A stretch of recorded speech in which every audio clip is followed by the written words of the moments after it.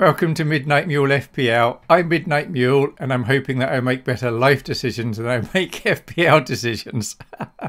Alright, let's have a look at Game Week 29, what happened in the various leagues, and then what I'm doing for Game Week 30. As always, we'll start with the Midnight Mule FPL Mini League. And highest scorer was Dr. AW Quad or Draw Squad. It's either Dr. All's Quad or Draws Squad. But anyway, whatever it is, 157 points, very good. Look at those scores. Captain Matoma, that was 28 points in total. Watkins 17, Trippier 14, Rashford 12, Chilwell 9, Kepa 8, Isaac 8, Salah 7. Lots of points all over the place, and they bench boosted.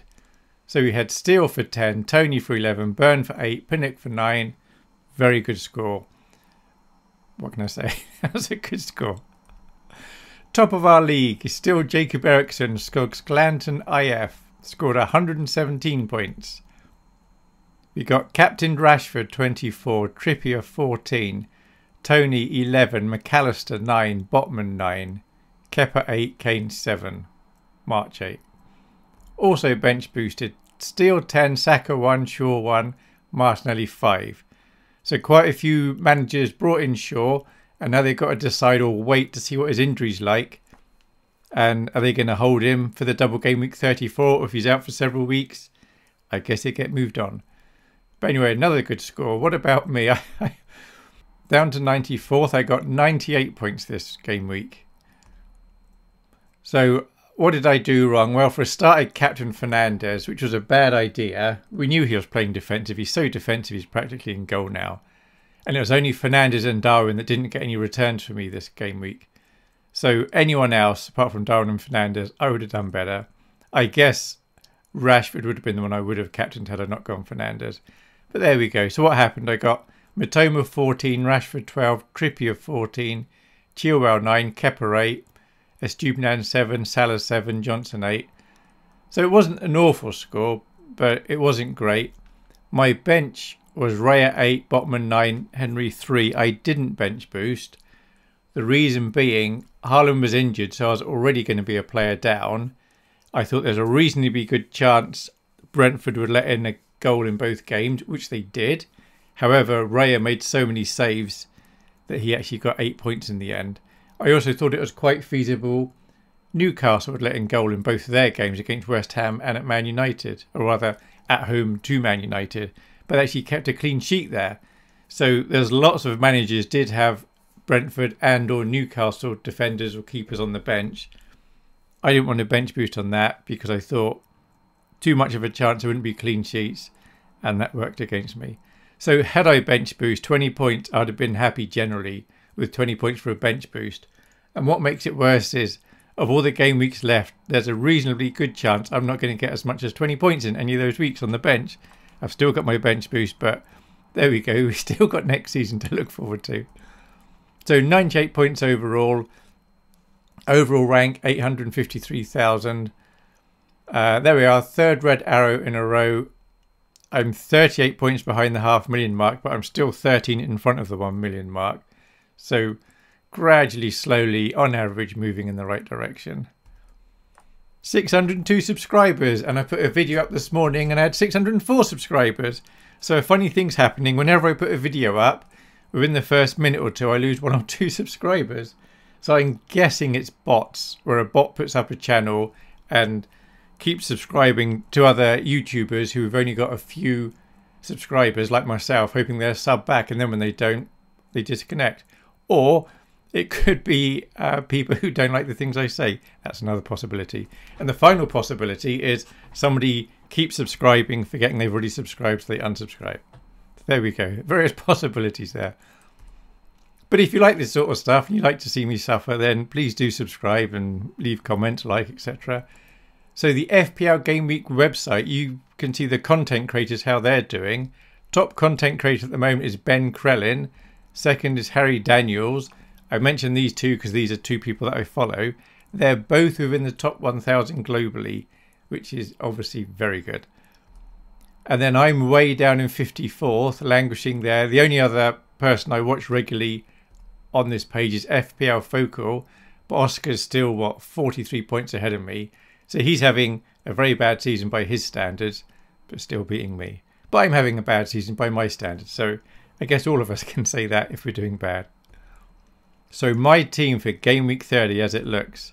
Rashford, I've currently got my captain's hat, the old mule hat on Rashford. They're at home to Everton, Man United are. I've also got Fernandes from Man United.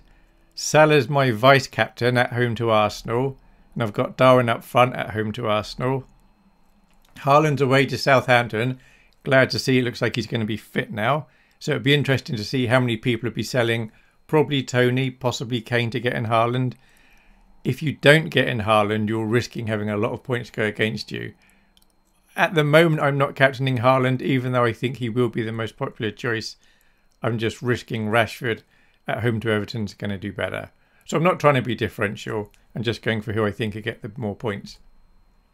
In goal, I have Kepa, so that's Chelsea away to Wolves. And I've also got Chilwell playing for Chelsea away to Wolves. Henry for Brentford at home to Newcastle. Trippier away to Brentford. And then I got March and Matoma in the middle away to Tottenham. And then on my bench, the bench order is I've got Raya in goal. And then Johnson away to Villa. Estupiñán away to Tottenham. And Botman away to Brentford. Any of those bench players, if they came on, I'd be fine with that. I could have almost just put any random players in. It would have been okay, probably. Now, funny thing, I think it's a bit funny. When I played the wild card a couple of game weeks ago, I did it based on what the likely games were going to be. And I invested in making sure I had Fernandes, Salah and Darwin, knowing they had some bad games and then getting good games. But I think that was the wrong thing to do. And I should have been much short term. I should have just gone, obviously, in retrospect, Watkins, Villa had a few easy games. I should have just gone him instead of Darwin. Even though in the next 2 or 3 weeks, people will probably be selling Watkins to get Darwin. That's my prediction anyway. Anyway, for my current squad, Kepa's not playing in Game Week 32 because 4 teams are blanking. Neither is Chilwell, Fernandes, March, Rashford, Matoma, Haaland. So that's 7 players that I'm starting today aren't playing in Game Week 32. But it doesn't matter about Kepa because I do have Raya. So at least my keeper spots covers. That's 6 outfield players there. And then on my bench, I've got Estupiñán isn't playing in Game Week 32. I currently have 2 free transfers. So I can make 2 in Game Week 30, 1 in 31 and 1 in 32. So without taking any hits, I can move 4 of the 7 on. So if there aren't any unexpected injuries, I can still get 11 players out potentially for the blank game week. So that was always my plan.